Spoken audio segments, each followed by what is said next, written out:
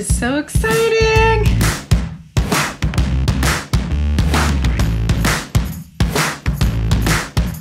Look at that.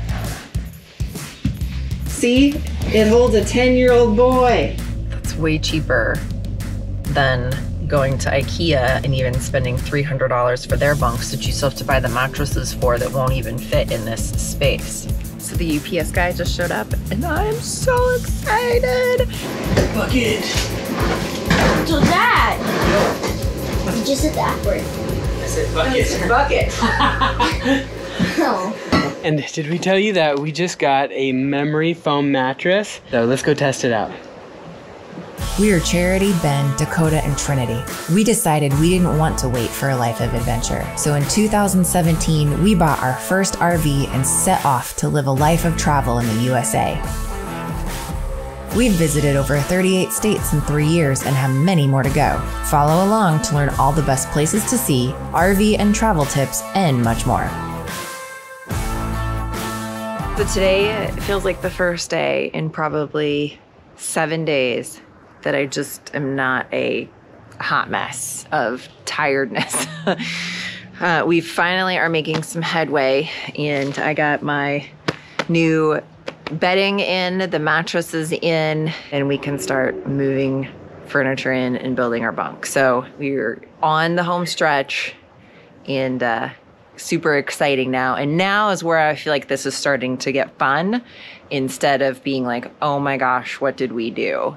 So even though there's things that aren't perfect, we've been learning along the way. We're fairly happy with the results as they've turned out so far for us having no clue what we're doing. And did we tell you that we just got a memory foam mattress? Completely expanded, so let's go test it out.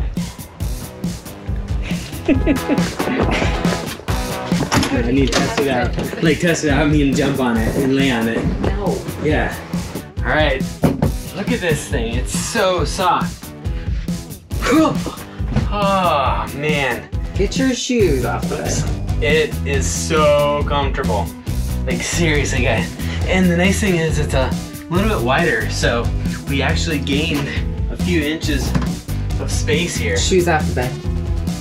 Just take your shoes off. It's so comfortable.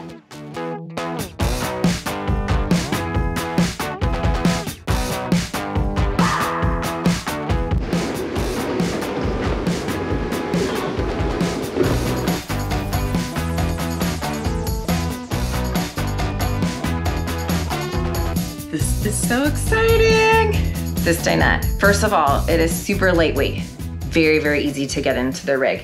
It comes in 3 pieces. So you've got the bottom bench, like the back part, and then the back part cushion.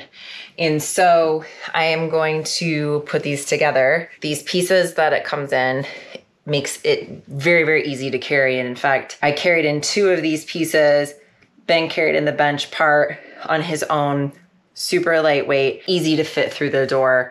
So that's a total plus. I am gonna put this first one together while Ben gets the second one in, and then we'll be able to show you some of the cool features about this Rec Pro dinette. Looks easy to put together. 3 bolts. I know. That's I mean, it doesn't get any easier than this, honestly.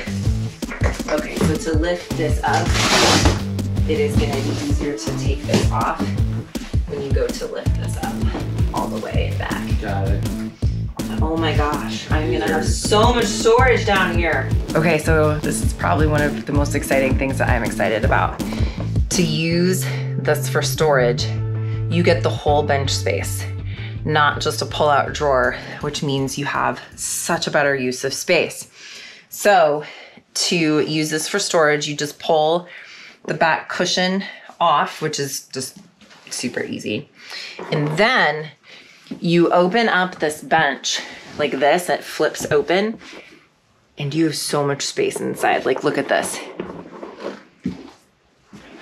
So much storage. I bet you Dakota can fit in there and hide and play hide and seek. I'll be stuck for good. You'd be stuck for good? Yeah. Look at that. See, it holds a 10-year-old boy. So since this bench actually opens up for storage versus having just a cushion on top of a board, which is how the majority of all these booth dinettes are, even in newer rigs, it means a lot more comfort in the seat itself because it's got these springs that are actually in the seat versus having just a piece of foam on a board. So it's more of like a couch feel when you sit on this because of how it's constructed. So it's super comfortable. One of the things that we've always kind of complained about was how uncomfortable our old dinette was because we work on the road. And so our workspace tends to be the dinette area because that's where we have a tabletop and that's where we have a place to sit. Ben does a lot of his editing there because it's a flat surface versus just sitting with a laptop on his lap.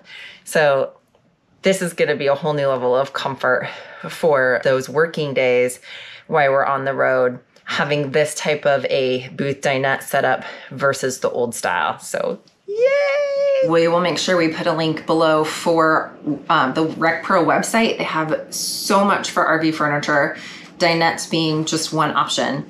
But it does not come with any mounting hardware to mount into the RV just because there's so many different varied applications. So you'll need to mount it in the RV. So that's what we're doing tonight.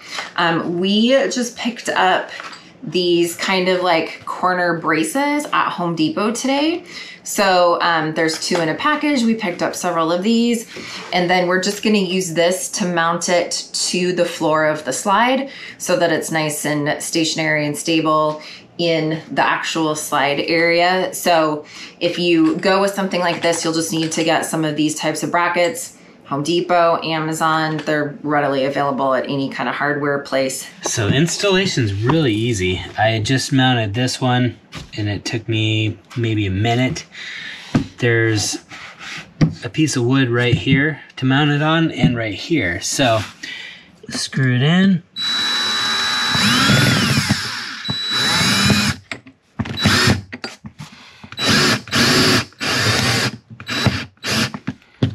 That's set.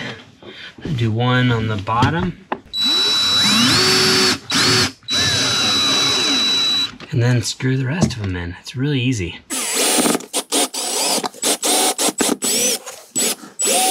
So we're at Home Depot again this morning, which I'm hoping that this is borderline our last trip. I'm hoping we're going to get lumber for the bunks and return a few things that we thought were gonna work and didn't. Get some more of the peel and stick wallpaper because we ran out of that. And then just a few small miscellaneous like tools slash like building supplies. So armed with my mask, let's hopefully make this the last trip.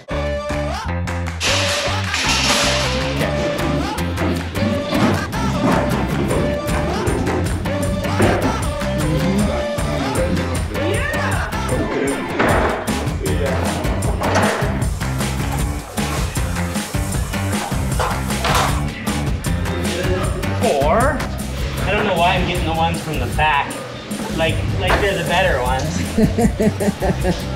Uno mas.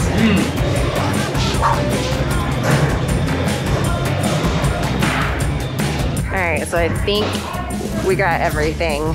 So we're gonna go check out. I'm so super excited because this means we're really getting to be on the home stretch of this remodel job. And I am so ready to get back on the road. So let's go check out and we'll let you know how much all of this costs. But I know this bunk bed especially is probably going to be one of the most inexpensive bunk beds that is going to be out there. So I'm kind of actually excited to see what the tab comes to.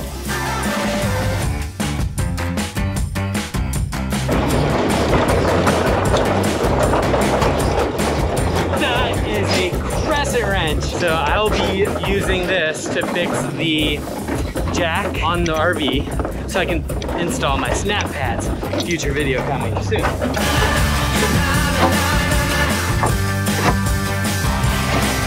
2x4s were $196, 2x2s $11.92, 1x2s were $32.78. So now I'm at $169.66 in lumber. My screws, $12.50 on those. And then my paint, oh, there's paint, $19.98. So my total costs and materials to build these custom bunks for the materials is $210.86. And then I'll still have to buy the foam mattresses, but it's way cheaper than going to IKEA and even spending $300 for their bunks that you still have to buy the mattresses for that won't even fit in this space. So I am pretty stoked about the material costs on this being fairly low.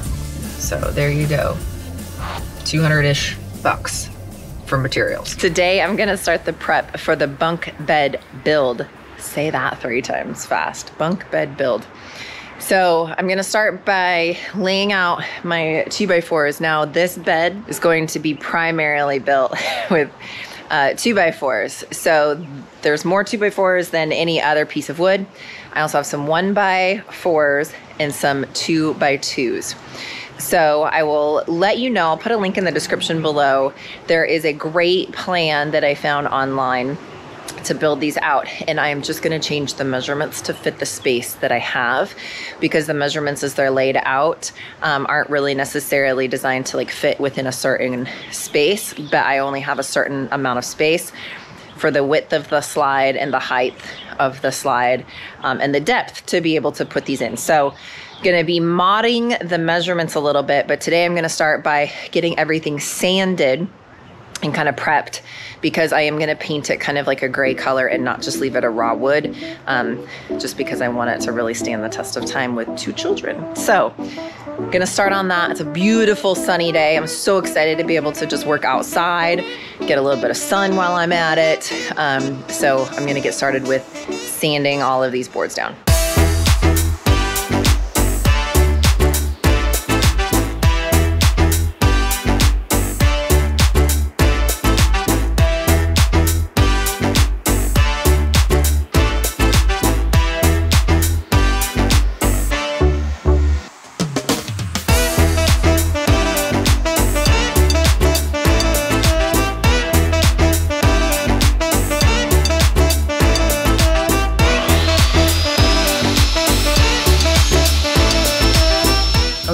So this is getting more exciting. I don't know why I have one glove on and one glove off. It's like a Michael Jackson thing or something, I don't know.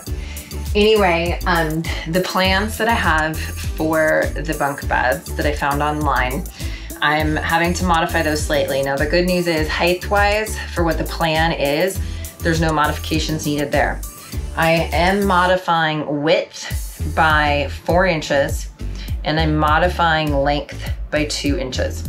So the way that the plans are laid out, you start by building the ends of the bed first, and then you start to build the middle part. So I wanted to just put together this roughly. There's still more boards that will go into the end, but at least there's the outline of the end. And I wanted to get that put together first and come in and make sure before I have Ben start cutting all these boards and then find out, oh, we're way off on our measurements. So had this brought in, Ben and I just carried this in and set it up against where this is gonna go. And I've got a little bit of room on the height, which I didn't modify that. That was the plan height, so we're good there. I'm like a hair. So we're good on the height. And then on the width of where this sits in the slide. So we've got, you can see at the bottom here, that I've got plenty of room then on this width. The edge of the slide actually would come out to this black strip, which I'm definitely not there, just inside it, which is kind of where I wanted to be for multiple reasons. So this is, I think, gonna work really, really perfect. So we're gonna go ahead and finish getting the ends together, and then the next step will be to start putting the rails together. So that's another place where we'll want to just make sure that we're still good on measurements, but so far so good.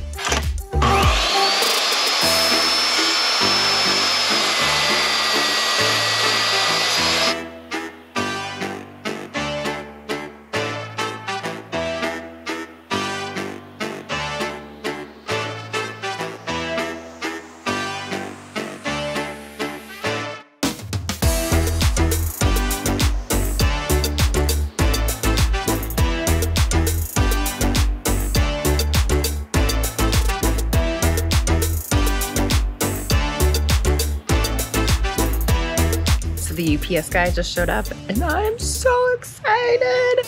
I decided to try ordering these mixed tiles and oh my gosh, I'm so super happy with what looks like is going on in here. So we're gonna go hang some of them up in the RV, but look at this, guys. Look at this. Now, this is the cool thing. This is all our own photography from the different places that we have visited. So they're super, super lightweight. It's like basically kind of on a foam board. And then you're supposed to be able to just like stick it.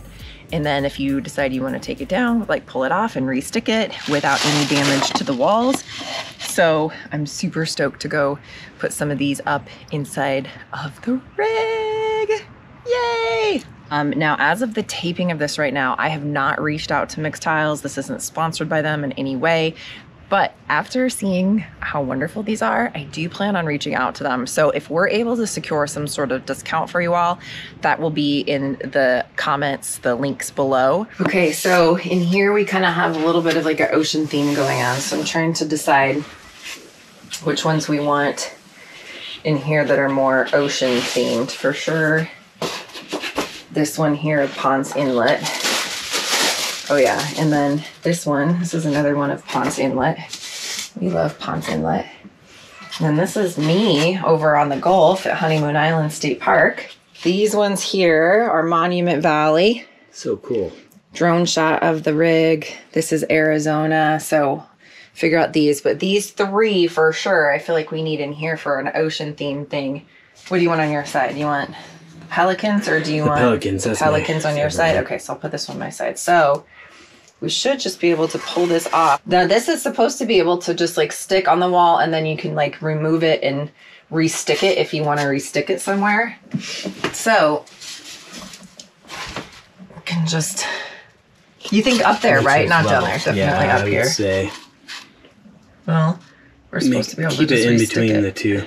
Here, up a little bit. Up a little? Yeah, just kind of centered with the light in the like there? top.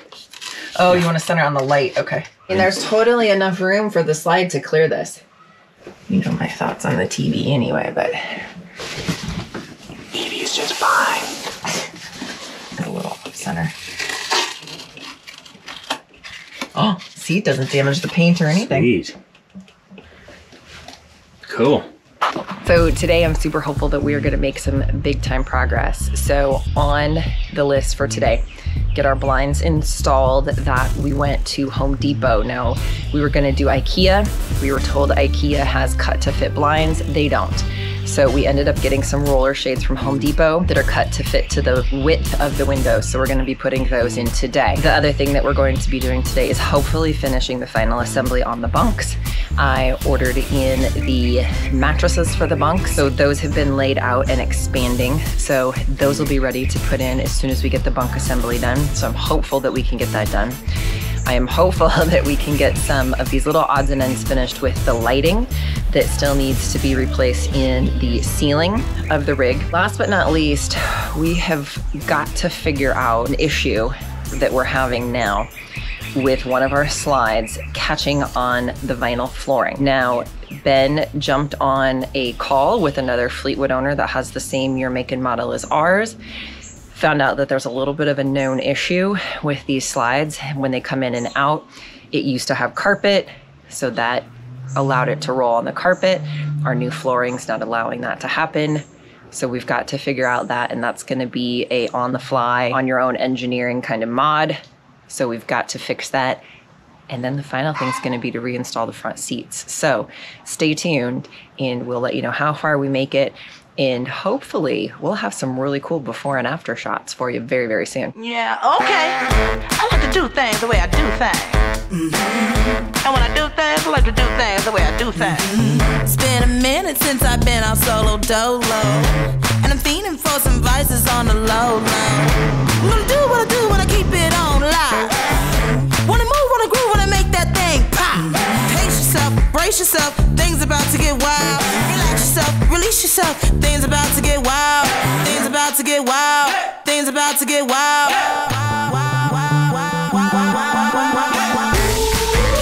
I do it like this, I do it like that, 'cause I like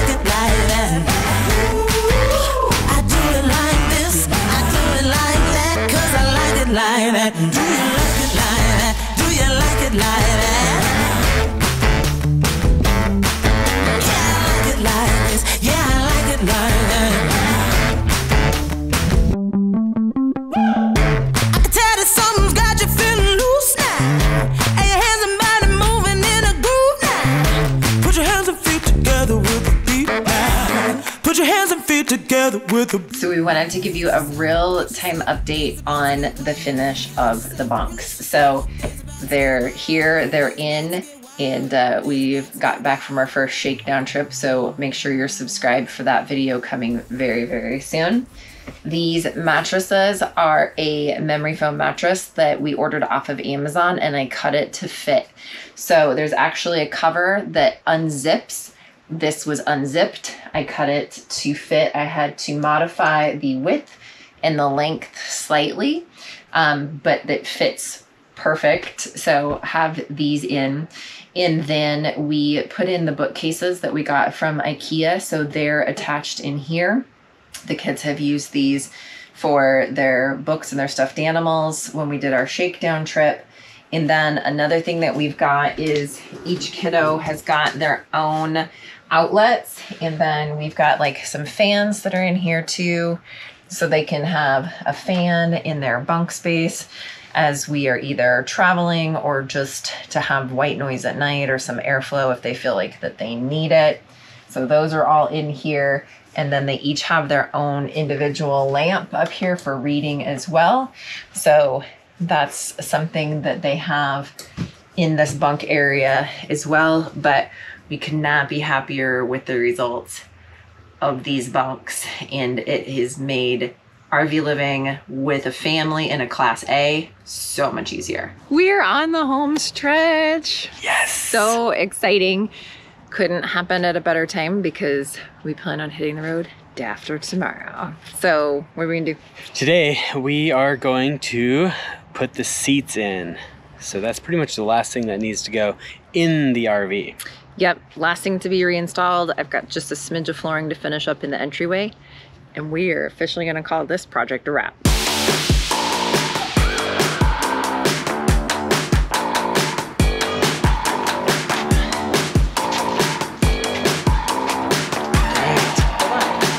Furniture's going back in.